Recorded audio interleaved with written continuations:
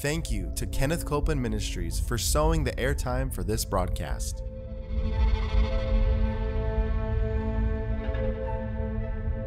There's enough power in every sick room and in every hospital room to raise up that sick one. That may be describing you. Yes. You may be in a sick room. You may be in a hospital room. And I want to remind you, power is present. That power is there to do a work.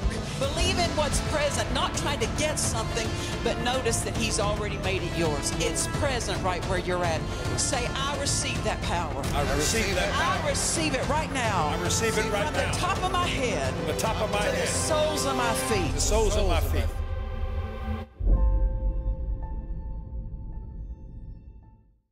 Welcome. We are so glad that you're joining us today for Jesus the Healer. And I say, stick around. We're going to have us a good time around the Word. And I have a hungry studio audience here. We're all hungry for what God has for us today. So we invite you, get your Bible, get a notepad, get a pencil, pen, or some device maybe that you want to take notes on, but take notes. Yes. We want you to release your faith today. You know, it's not just about hearing the Word, but it's mixing faith with the Word that we hear. So expect something today. Amen. Anytime you're watching or listening to the Word being preached, always expect something. And listen, we should never come away from the Word unchanged. We should always be changed. That means we're listening and we're taking that Word and we're doers of that Word. Why? Because the Word says we are changed from glory to glory. So really, on the other side of change is more glory. We welcome change. We embrace change. How about something changing in our thought life? How about something changing in the way we say things or what we're saying? Or what about this? Something changing in what we're doing, that we're acting more and more on the Word. Amen? So expect something today. Amen. Matthew chapter 20, I want us to start there today. We're going to minister along the lines of faith and healing, of course, and that's what God has assigned us to do. That's our part. And so we're going to look at Matthew chapter 20 and verse 30. It's speaking about a healing that happened under Jesus' earthly ministry, and it reads, "And behold, two blind men were sitting by the roadside. And when they heard that Jesus was passing by, they cried out, 'Lord, have pity and mercy on us, you Son of David.'" So notice this, and I believe this is the Amplified Classic, so you may want to pull that up if you want to follow along with us exactly on that. But listen to this, it says they cried out. We're not talking about an emotional crying of desperation, but it's a call of expectation. Amen. We're not a desperate people that we're, clamoring in desperation and anxiety for God, hurry up and intervene. No, but they cried out because they expected something. They wanted that expectation to be heard and they wanted it met. So it says they cried out, and notice what they said. Now, they're blind, but they didn't call out in this wording for healing. They said, "Have pity, have mercy on us." Healing is a flow of the mercy of God. Amen. It is of the Lord's mercies that we are not consumed. And notice what the Word also tells us is that God's mercies, they're new every morning. Meaning this, we never get to the end of His mercies. Amen. There's so much mercy from God that one day can't hold it all. Every day there's a fresh supply of mercy. So know this, I don't care how much the devil would try to accuse you of, oh, you've messed up this and you've messed up that so much. Just know this, at 12:01 midnight, the 1 minute after, a fresh supply of mercies. Not that we want to bank on spending every bit of mercy, but when it comes to healing mercies, we want to take it all. When you need healing, take all the mercy that will work your healing. Amen. So they cried out, "Have pity, have mercy on us, you Son of David." So notice this, they called Him Messiah. They knew He was the one that was sent. You know, it matters what you believe when you call. It matters what you're believing when you're calling. Some people call on the name of the Lord, or some people call for Him to do something, but they're not sure what He'll do. They're hoping maybe that God will just do something apart from them expecting anything. But you know, God can only do exactly what we call for Him to do and expect Him to do. Why? Because the power of God meets faith. But we have to have faith for something. Amen? Growing up, we never heard that Jesus was a healer, so we never called Him healer. We didn't expect healing in a divine flow because we didn't know. But the more you know, the more you call. Amen. That's true. That's good. Amen. So they knew He was the Messiah. They called Him that, didn't they? Verse 31 says, the crowds reproved them and told them to keep still. Well, you know, I would say this. These are two blind men. They're by the roadside. But look at verse 31. The crowds reproved them. They weren't the ones blind. You know, to take the hope out of someone when you're not in their situation is inappropriate. Amen. And so it's easy for someone who doesn't have your need to not have the same expectation you have. But the crowds reproved them and told them to keep still. And I love how they responded. They cried out all the more, Lord, have pity and mercy on us, Son of David. So they just got louder about it. Amen. In verse 32, it says, and Jesus stopped and called them. See, their cry stopped Jesus. The crowd's instruction to the blind men wouldn't have stopped Jesus. And it didn't stop the blind men either. But notice Jesus stopped and called them and asked. And I want you to see this. I want you to see this statement, this question really, that Jesus gave to these blind men. What do you want me to do for you? I love that. What do you want me to do for you? Meaning, Jesus didn't come to them and say, I'll tell you what I'll do for you. No, He let them write the ticket. He didn't come to them with any kind of limitations in what He was able to do for them. So when He says, what do you want me to do for you? He's letting them define what they receive. We are the ones that choose what we receive, not God. That's very true. Amen. What do you want me to do for you? They answered Him, Lord, we want our eyes to be opened. Now, people would say, well, you could tell that they were blind. Why would Jesus ask a question like that? It's because He's wanting to know, what are you expecting? It's not what are your needs. What are you expecting? Because many people have needs, but they don't get answers to their needs because they're not expecting anything. Faith has to be attached. When you have a need, attach your faith to what God will do regarding that need. Be specific over every need in your life. Don't just be general and say, God, just bless me. Well, He has blessed us with every spiritual blessing in heavenly places in Christ Jesus. If you're born again, the blessing of God is upon you. But don't be general. Be specific on what you expect that blessing to accomplish in your life. Faith is specific. If we just generally believe, we generally receive nothing. But if we're specific and we know what God will do, then that is a faith that God will always meet. Amen. So He asked them, what do you want me to do for you? He invited them to be specific. I love the testimony of one minister that he lived in a foreign country, and it was so heavily populated where he lived. And the best way for him to get around was not with a car, not with that kind of a vehicle, because the traffic was so jammed up that to get around was a difficulty in a car, that he wanted a bicycle because he could weave in and out and he could get around quickly. And so he began hearing, he had started a church, and he began hearing the faith message taught, the word of faith being taught. He had started his church before he had ever heard that message. But when he heard that message, he recognized what the word was teaching him. And so he began releasing his faith for a bicycle. So he prayed and he said, God, I pray according to the word You said you shall have whatsoever you ask. I pray. I'm asking. I'm saying, I'm asking you for a bicycle.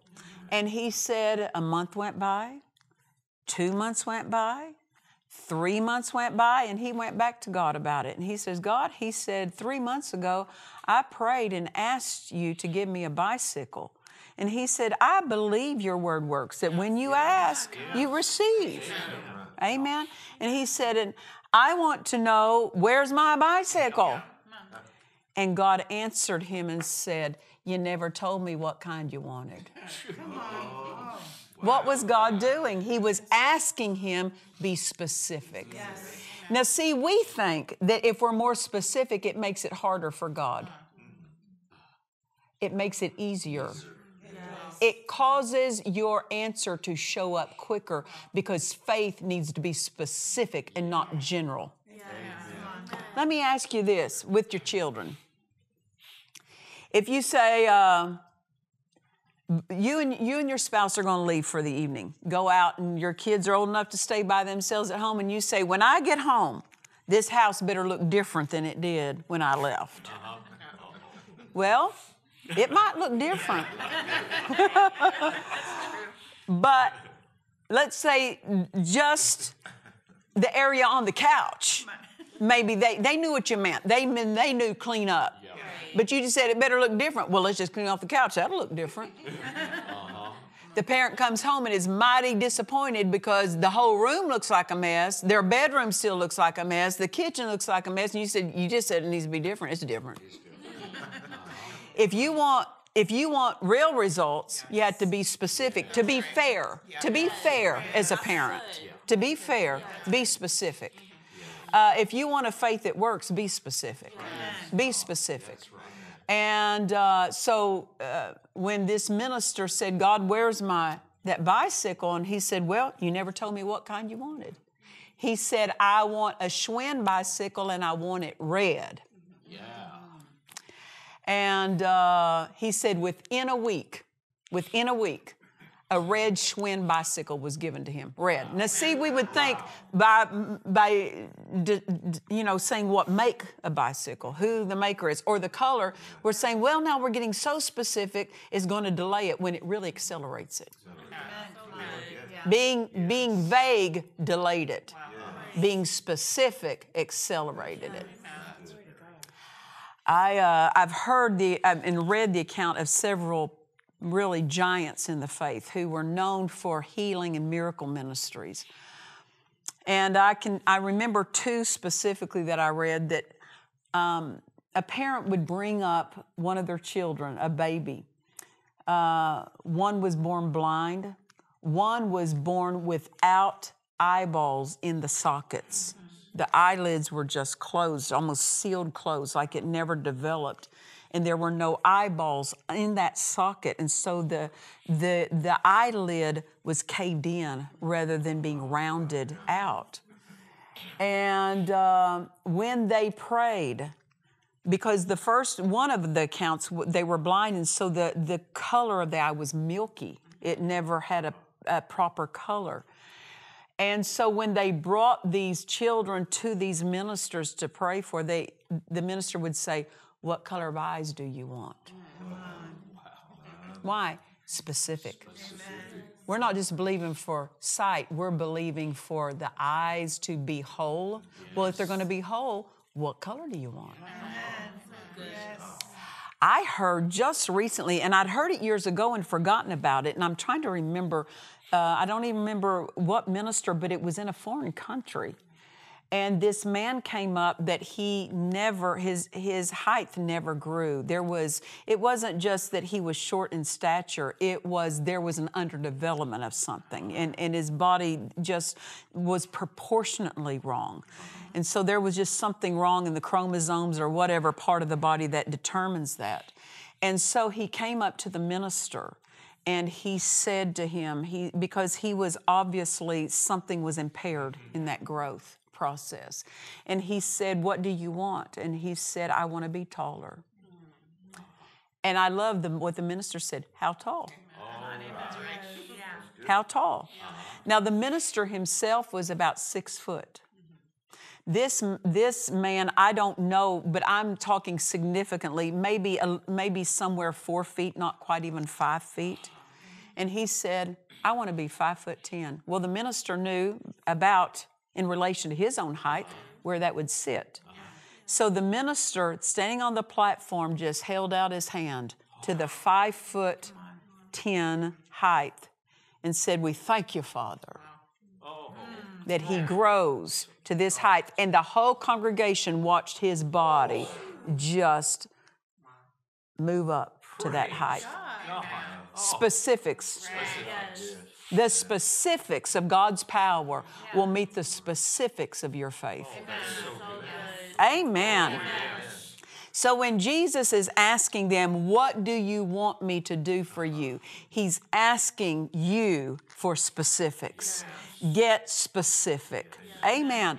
Father, I'm just believing you for a job. Well, what kind of a job? What field do you want? What kind of income do you need? And I could say this, you have to be sober about the strength of your faith.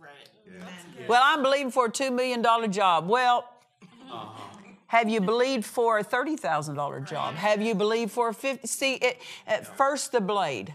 Yes. Then the ear, then the full corn in the ear. What's he meaning? That our faith development is a process. Yes. Don't try to skip over processes just because you're living in la-la land somewhere. Be sober about the process of faith. Yes. Have successes all along the way. Yes. Amen. So when you say, God, I'm believing for a job, it needs to be something within what the strength of your faith can lay hold of. Yes. Don't be, if I could say this, unreasonable and unsound in a request, in your specifics. Be sober about what your faith can receive.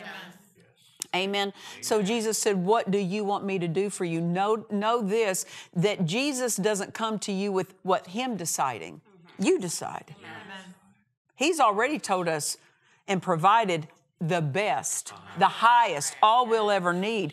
But it's up to our faith to receive in any kind of measure what it is he's provided for us. But I love the totality of this question. What do you want me to do for you? There is no limits. It's a totally blank check. What do you want me to do for you? He puts himself at our command. Amen. That's what he was doing to these men, these blind men. What do you want me to do for you? When you're faced with a need, go back to that question. That he's unchanging, and he's still saying, what do you want me to do for you? What do you want me to do for you? Voice it. Well, the Lord knows in my heart. Well, good for you. But you be that nondescript. Not callings. Because see, faith has to be released. Yes, that's right. It's not just about what's in your heart. It's about what you say about what's in your heart. What's it tell us in Romans? That if you'll believe in your heart and confess with your mouth, thou shalt be saved. You'll confess unto salvation. So he's showing us it's not enough that faith is in our heart. It has to be in our mouth. Why? Because faith that's in your heart is faith that hasn't yet been released. So it's not enough to say, well, in my heart, he knows what I want. He invites you to more than that. And this verse shows us, what do you want? What do you want? It's not what can he do. What do you want? Because there's nothing he can't do so far as meeting your need. He's limitless in his ability to meet your need. But what do you want? And sometimes religion will balk at this, say, well, God knows everything. I would never presume to tell God. This is what Jesus did. He invited them. Be specific. What do you want me to do? Don't be religious, be faith. Amen. Have faith words, not religious thoughts. Have faith words. You're a co-laborer with God. You know, if you're a co-owner in a business with somebody, that means you have a voice in it. Well, we're co-laborers with God. That means we have a voice in the labor that he works in our lives and in the lives of others. We have a voice. We have input. into that. And that's what Jesus is asking. What do you want me to do? What do you want me to do for you? Don't ever forget that. That's always spendable. That's His posture toward our need. What do you want me to do for you? Amen. And it says they answered Him, Lord, we want our eyes to be open. And Jesus, in pity, touched their eyes, and instantly they received their sight. Look at this, and followed Him. It matters where you go after you've received something from God. You can't go back to living the ways of the world and think that you're going to hold fast to what you've received from God, because the devil's always looking for the opportunity to rob from you. And it's strong faith that is able to hold fast. So where you go after you receive your miracle, after you receive your healing, is going to determine how strong your faith becomes. You go and what's that mean? That means go to church, sit under the teaching of the Word, go into times of fellowship with God, be with Him, because in that setting, faith comes and faith is fortified as you become a doer of the Word. But these men didn't turn around and say, oh, good, now I can go, hang out with the guys and go wherever I want now that I can see. No, they took what they received and they used it in His direction. They followed Him. They didn't go back to a carnal, worldly direction with their life. When we receive and when we're believing God for healing and when we're receiving our healing from God, what that does, it elevates the life. That we say, wait a minute, with me believing God, it puts a demand on me to separate from that which would rob me from my miracle, rob me from healing. Carnal flows, the way of the world, conversations that are inappropriate. You begin to cut away the things that won't help you receive your miracle. Amen. And that's a privilege to get to do that, to separate ourselves. And it's not God separating us, we're to separate. He has separated us in the sense He's made us His. But now we're to make choices in life so that His power can flow unhindered without the flow of the world or carnality robbing from us. Amen. So He said, what do you want me to do for you? And I make this statement, and this really depicts that statement, and that is, God goes where faith puts Him. Amen. God goes where faith puts Him. People think, well, I'm just going to leave it all up to God. Well, people will say, well, I just leave my children to God. You can't do that.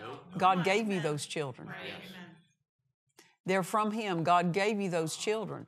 And He expects us to take our parental authority and do the right thing with those children. Well, even so, God has given us the blessings of heaven. God has given us a covenant of healing, a covenant of prosperity. Now, what are we going to do with that? If you see parents who say, well, I've just left my children to God, in your thought life, so that you don't worry, that's appropriate, but not in the actual training of a child. The Bible says, train up a child the way he should go. That doesn't say turn him over to God. God's not going to train him. He's left you to train him. Well, even so, God's left our covenant to us. He'll fulfill the covenant, but we get to draw on as much of that covenant is measured by us, how much we draw on that covenant. Amen. It all belongs to us. But we'll only enjoy the part that we draw on. Amen. So God goes where faith puts Him. Amen. When you see something is in the covenant and it belongs to you, you can put a demand on that flow of that covenant and God will fulfill it.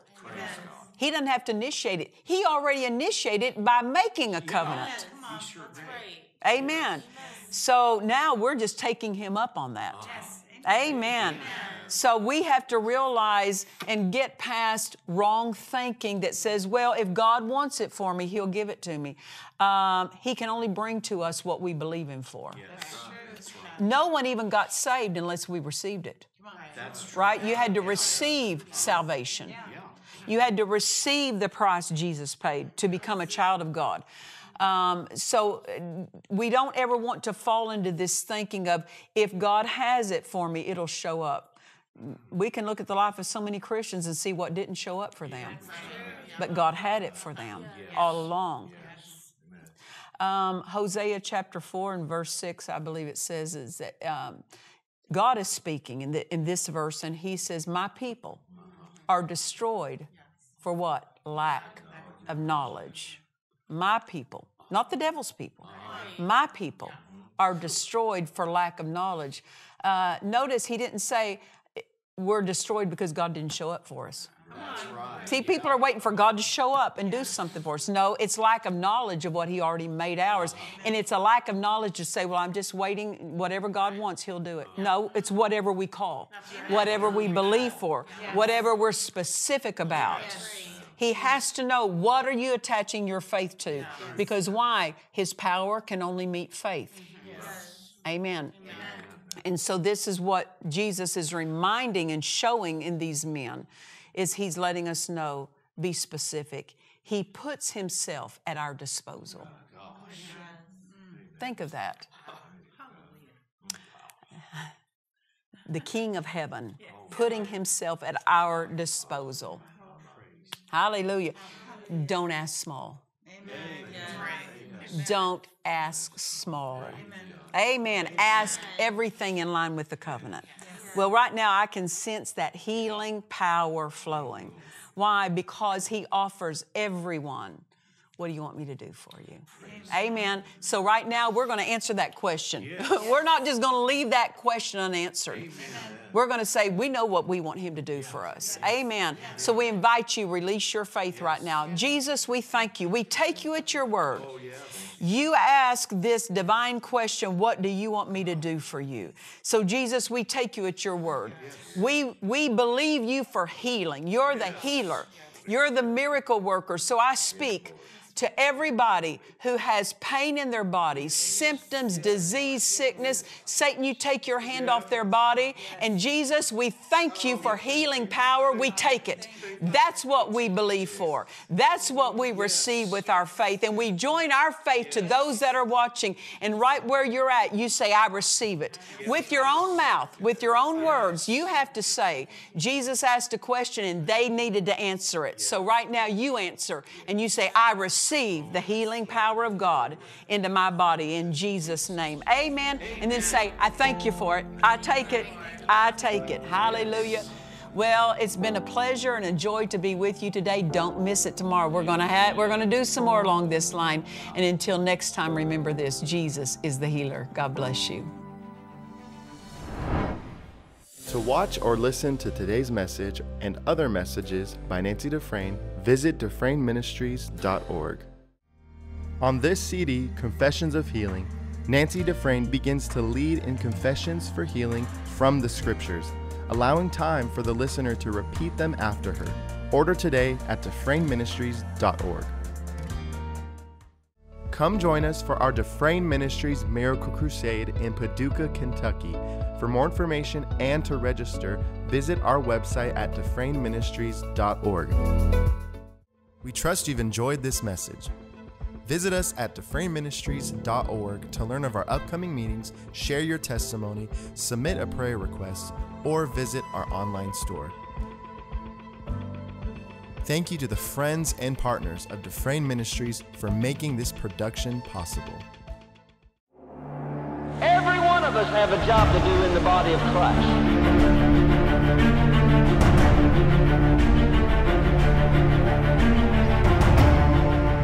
It's a new day of stepping into places in the Spirit that will bring us into a greater flow. You ain't called for anything else but to help people. A fresh momentum that hits a stride. What is the job of the body of Christ? It's to set people free, get people healed, get people saved. Can you say amen? Hitting a stride in the spirit realm, in healing, and in gifts of healings.